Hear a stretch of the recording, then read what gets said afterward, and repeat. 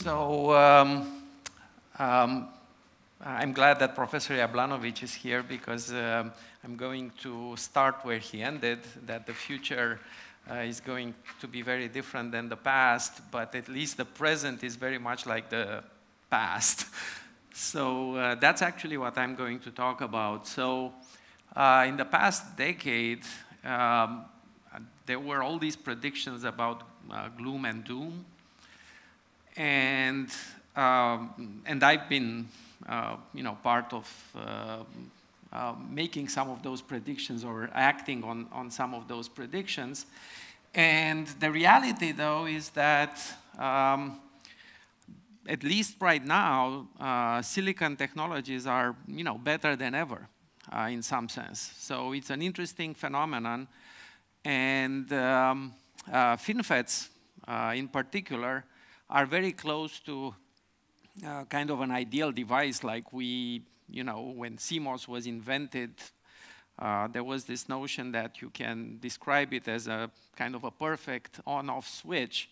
And FinFETs are, pretty close to that. And then I'm going to have some discussion about different aspects of doing some circuit design with FinFETs.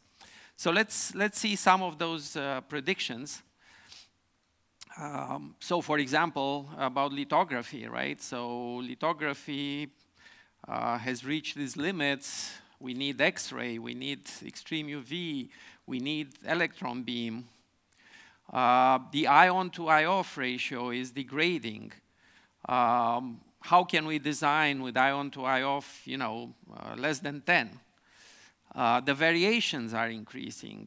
We need stochastic computing. We need to tolerate errors. The reliability of our devices is degrading. How can we build reliable systems with unreliable components?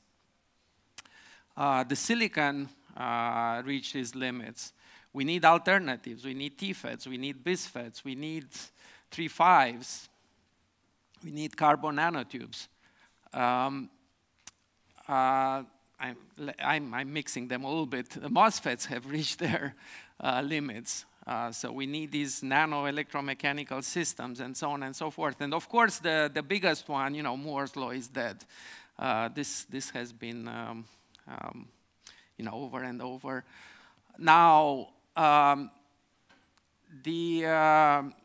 again, what we are, and like I said, I've been part of looking at all these alternatives. I went through molecular electronics, through carbon nanotubes, through graphene, like the whole community. And my observation is that the community seems to have relatively short attention span. If you look, these concepts come and go. What has remained more or less constant is silicon. And silicon has changed quite a lot, but once FinFET has been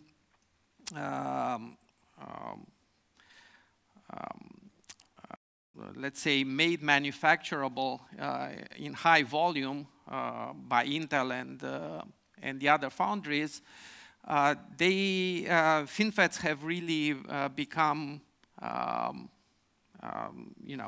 amazing device that is really hard to compete against, frankly. And again, just to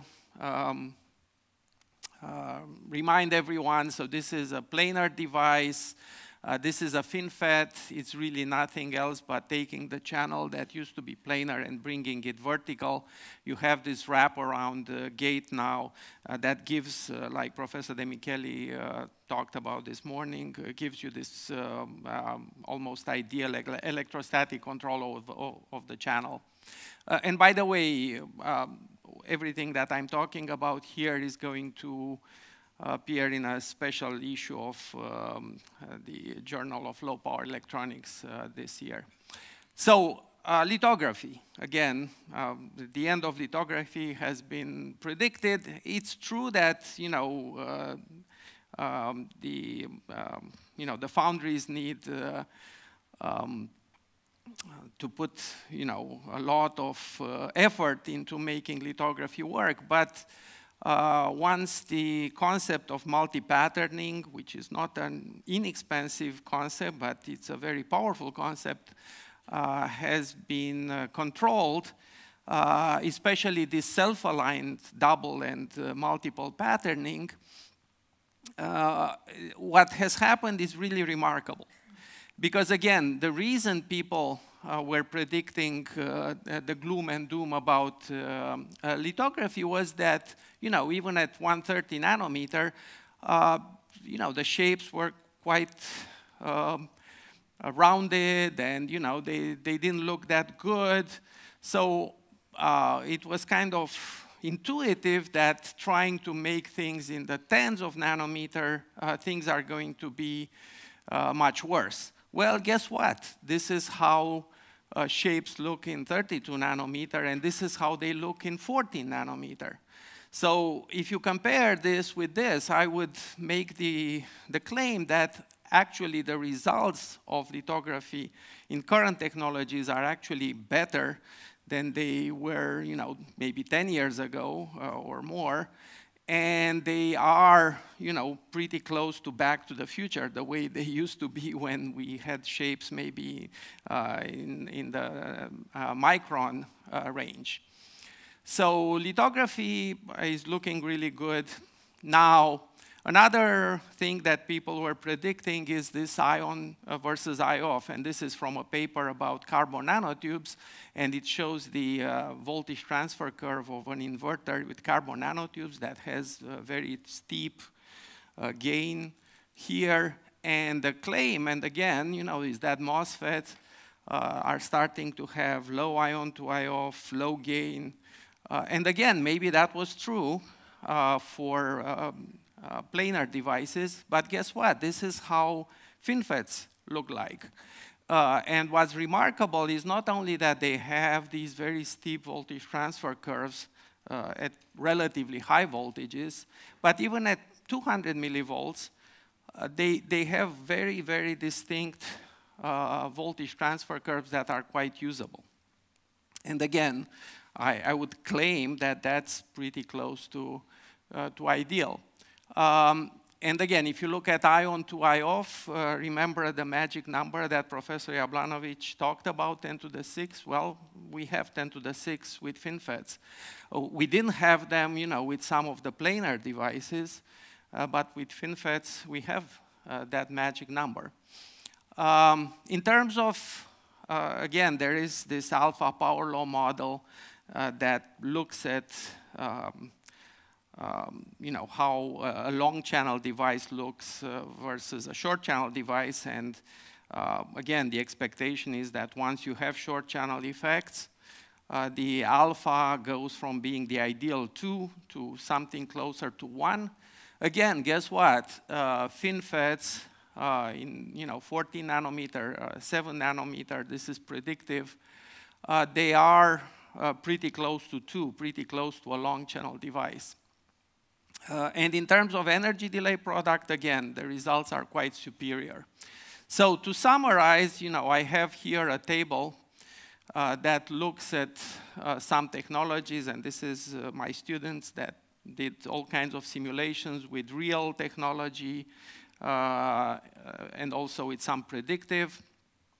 And again, there are a lot of numbers, but I would like you to maybe focus on these two. So an interesting, kind of unexpected, at least, or I should say a good surprise, has to do with the P to N ratio. Again, for the students in the class that take VLSI, there is this rule of thumb that you size your PMOS transistor 2 to 3 times larger than the NMOS to get, similar drivability. Well, guess what? With FinFETs, that ratio is close to 1.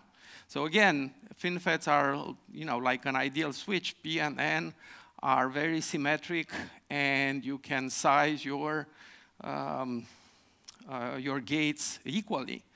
You don't have to worry about P to N ratio. And in terms of the subthreshold slope, and again, Professor Jablanovic has this desire for 1 millivolt per decade, which would be really amazing. But again, if you look at some of the old planar devices, you are pretty far from the 60 millivolts per decade, which is, again, the Boltzmann distribution. With FinFET, you are almost there. So again, FinFETs give you almost the ideal subthreshold slope that you can hope for any field effect transistor. So again, just we are doing some tape outs in FinFET, and there are many changes. But it's interesting to kind of look at how the layout of a FinFET inverter looks like. So this is an inverter. Basically, what you have these fins that are laid out in a very regular structure. Again, they are made with that self-aligned process that cannot do arbitrary shapes. They are basically all one-dimensional, parallel lines, and then they are cut accordingly. The gates are the same, so the gates are vertical.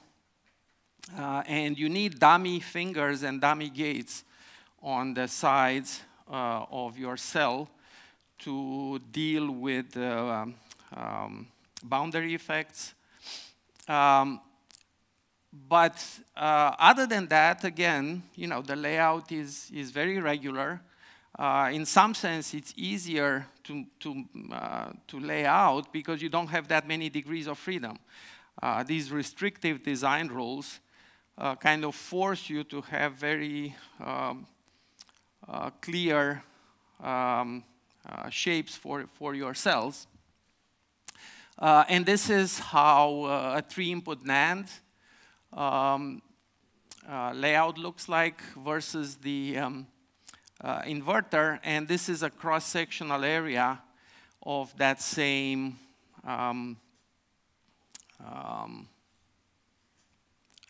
layout from here. And something interesting that, again, it adds to the cost, but is this notion of middle end of the line. So again, for the students in the group, in the audience, that when we in the kind of traditional VLSI, we talk about front end of the line, which are the active devices, at back end of the line, which is the interconnect.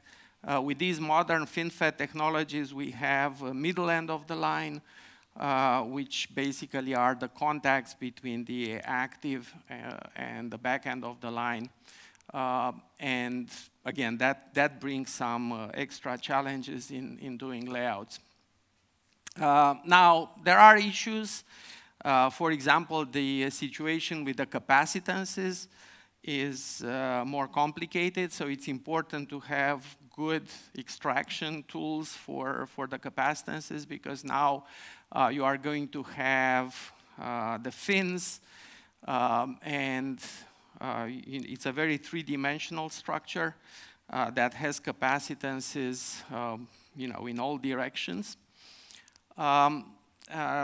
But you also have some further degrees of freedom. So for example, and right now this is not being exploited by the commercial foundries, both Intel and TSMC and Global Foundries have this kind of tri-gate structure. This is an Intel terminology, actually, that has this top of the two sides being shorted. But in principle, this top, third gate, in principle, can be edged away, and then you can be left with two sides of the FinFET that act independently from each other. And that would be basically short-gated is the tri-gate versus independent-gated. And in that case, you could do logic by using the two gates independently, for example, having two separate inputs, A and B, and gaining some extra functionality at the device level. Another aspect of FinFETs is that there is almost no body effect. And again, body effect is this notion that the behavior of the device depends on the source to bulk voltage. And this brings both challenges and opportunities. One challenge is that for circuit designers, we are accustomed to use the body effect to our advantage to do body biasing. You can do reverse body biasing to reduce the leakage. You can do forward body biasing to increase the performance. If you don't have body effect, you cannot do that. So you need some kind of a replacement if you want to do that. We published a solution at ISVLSI last year in which we split the structure, both inputs, outputs, VDD and VSS, and by changing basically the difference between the split supplies, we can get the effect of body biasing without using body biasing. Again, I'm not going to get into details because I don't have time.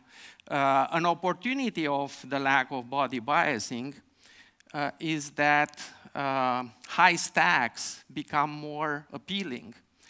For bulk devices, if you have a high stack, more than 3-4 devices, because of the body effect, your structure becomes really slow. On the other hand, if you don't have body effect, you can have higher stacks. And by doing that, you can reduce your logic depth, so the number of logic levels that you need. We did some very simple analysis, basically a 16-input NAND structure in 3 different configurations. One 16-input, single structure. Again, 4 input and 8 2-input NAND gates. And the delay indeed for the 16 goes much faster than the others, and this wouldn't be true definitely for wouldn't be true for a planar device. The last thing that I'm going to talk about, and it's going to take me a few slides, is this notion of the end of Moore's law. And again, Professor De Micheli didn't want to touch that because he's right, it can take forever, but I'm going to try to give you, why Moore's law is not dead. So it is true that, for example, this what Intel calls the tick-tock is slowing down. In other words, the introduction of a new technology node is a little bit delayed. For example, instead of 2 years, now you have maybe 3 years, and there are all these. The ITRS doesn't exist anymore, so there are many reasons why why people can argue that Moore's law is dying. But Moore's law was never really about lateral dimensions. It's all about density of devices per unit area. And this is from the original Moore's paper,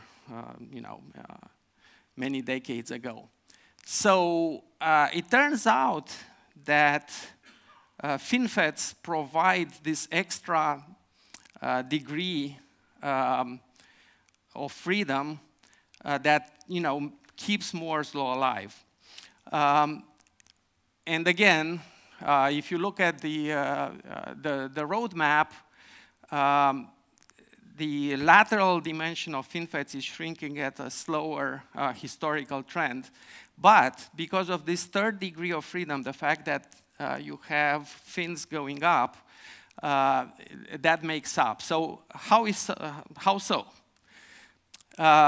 Basically, this is what happens. If you look at successive technology nodes from Intel, basically the fins not only are getting narrower and closer to each other, they also get higher.